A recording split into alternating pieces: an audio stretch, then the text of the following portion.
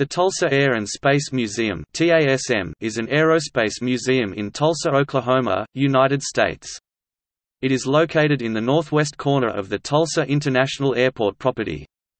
It has 19,000 square feet (1,800 square meters) of historical exhibits, hands-on activities, and vintage aircraft. A full-dome planetarium was added in 2006.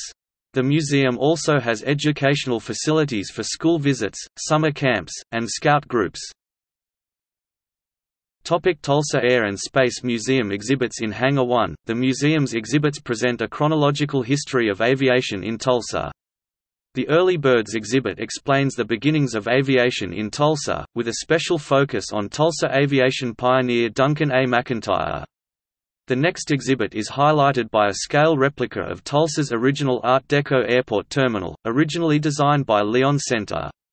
The terminal's original cast-iron door frames, cornerstone, terracotta decoration and ornate Art Deco sconces are presented inside the exhibit, along with historic documents and photographs.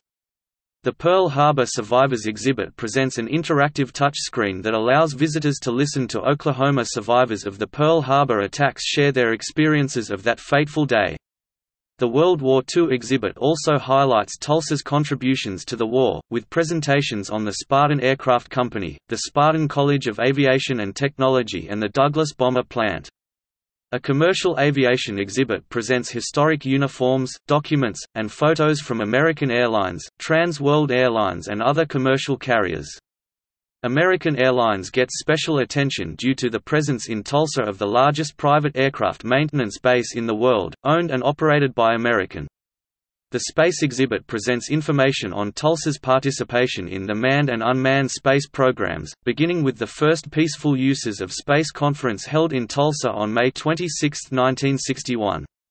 Oklahoma astronauts are honored, while visitors have the opportunity to operate a mock-up of the Space Shuttle's robotic arm. Present in Hangar 1 are several historic aircraft.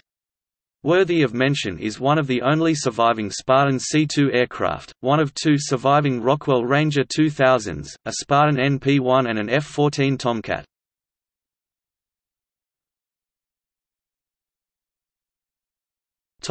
Collections. The museum's collections focus primarily on Tulsa's aviation history.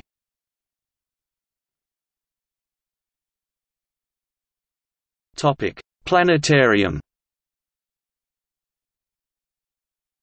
The James E. Bertelsmeyer Planetarium opened at the Tulsa Air and Space Museum in May 2006.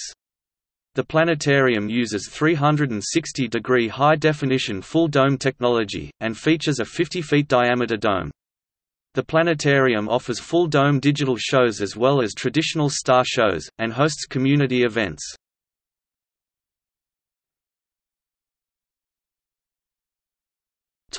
See also: List of planetariums.